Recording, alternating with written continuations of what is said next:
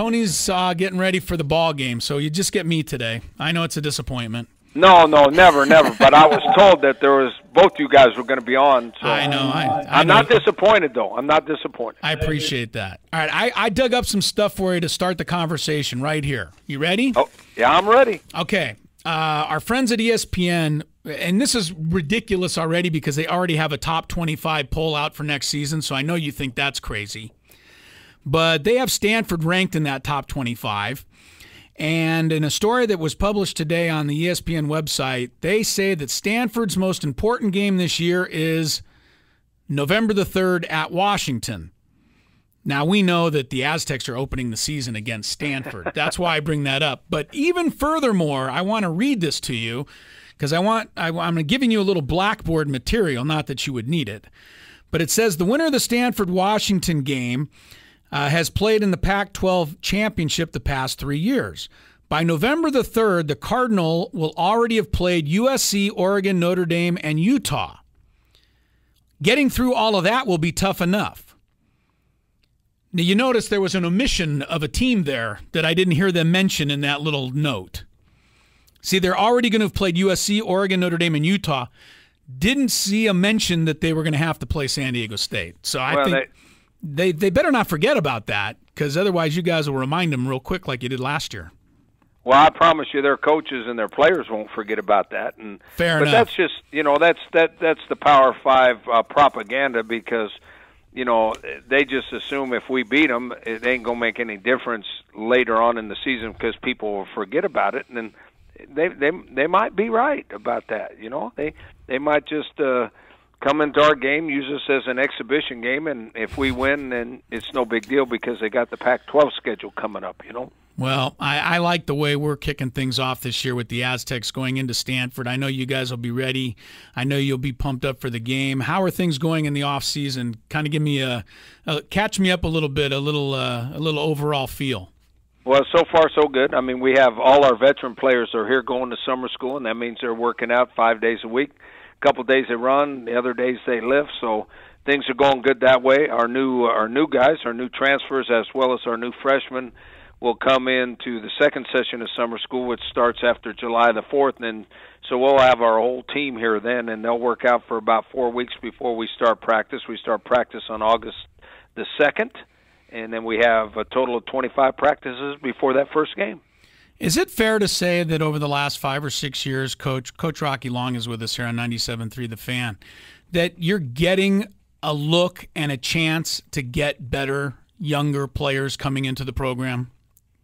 Well, I think that our coaches have done a great job over the last 5 or 6 years evaluating talent and getting players in our program that develop into outstanding football players. So I don't think we've changed our recruiting one bit.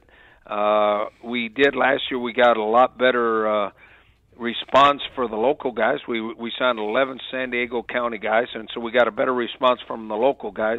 But I think our coaches do such a great job of evaluating. I don't necessarily think we're getting better players. I think we're getting the same kind of players. Now, some of them might have a little bit bigger name in the recruiting world, but I think we're getting the same kind of players. Now it's up to us to develop them. And you got some new coaches now. In a lot of ways, I almost think that you kind of like the fact now that teams are starting to raid San Diego State's coaching staff a little bit. You're certainly going to miss your guys. They've done a terrific job for you, but this is obviously comes along with success, is that people are going to start checking San Diego State's assistants out and give you a chance to bring some other people in. Well, I mean, that's a double-edged sword, right? Yeah. I mean, you feel good for the guys that left because they got a little bit more responsibility and they're getting paid a little bit more. Actually, they're getting paid quite a bit more, and so you don't blame them leaving for those kind of reasons. It's because of the success that this program has had, and the coaches have a lot to do with that, obviously. But it does give you a chance to get some good coaches in there that have a little bit different ideas and a new enthusiasm and all that kind of thing. We think we got some really good coaches, so we think that it'll just improve our program. I continue to see it rise. Rocky Long, the head coach of San Diego State Aztec football, joining us here on 97.3 The Fan.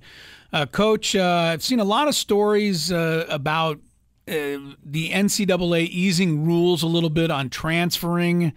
I know the SEC had some big deal about transferring within the conference. Can you clear any of this up, and does it have any effect on San Diego State in terms of getting players, or is it still the same old thing wherever you transfer, you're always going to have to sit out a year? Well, every league is making their own choice on that right now. Okay. I mean, the NCAA is making you sit a year if you leave another school and you haven't graduated and all that stuff. That's the NCAA. But some leagues have had in the past, SEC included, that if you transferred within conference, there was a chance you would have to sit 2 years, that you could not get eligible. And then if you were a graduate, you would still have to sit a year. That's still the way the Mountain West Conference is. Almost every conference is easing that now. So almost in every conference now, if you have graduated, you can transfer in your conference and be immediately eligible. Okay. And a lot of that's changing, and that's what the SEC did.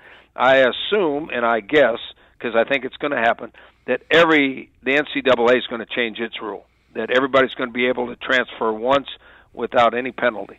Are we opening up a can of worms, or is this a good idea?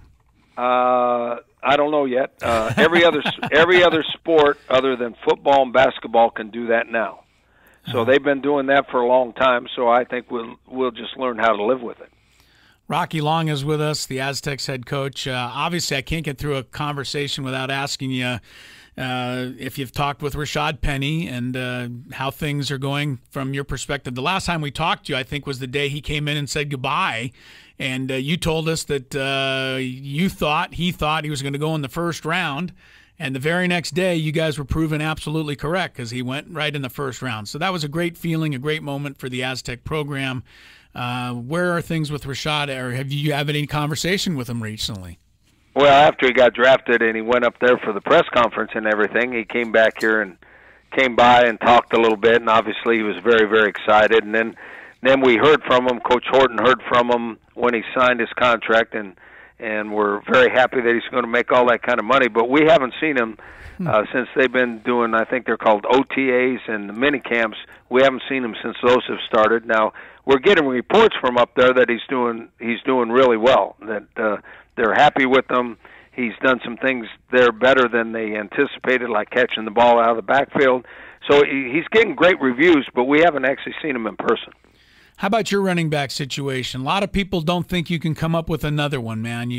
Donnell Pumphrey, and now Rashad Penny, and now next up, I saw some good things last year from was Jamal, right? Juwan, yeah, I saw some great things from Juwan. Does he get the job, or does he have to earn this thing and for an everyday carry type of situation? No, Jeff Horton's the offense coordinator and running back coach, and that's the way he works it. And Juwan is our starting running back. In fact, we treated him like a starter in spring practice. He didn't do any of the scrimmaging. We didn't hit him during the scrimmages. And then we have 3 guys that are in our program at running back. We got 2 running backs coming in with the freshman class. Now, those guys will battle it out to see who's the backup's going to be. We have great confidence in Juwan. We think he'll have a great year. Obviously, he has a lot to live up to, and I'm glad it's not me because I'd be a little nervous. It's a nice tree to get to follow, but you're right. You're gonna have to perform. Obviously, the offensive line, I think last year was almost a revelation to a certain extent. You guys did such a great job with that group. I mean, it was young. I know you were concerned about it, but by season's end, you guys were knocking people off the ball, and now everyone's coming back, right?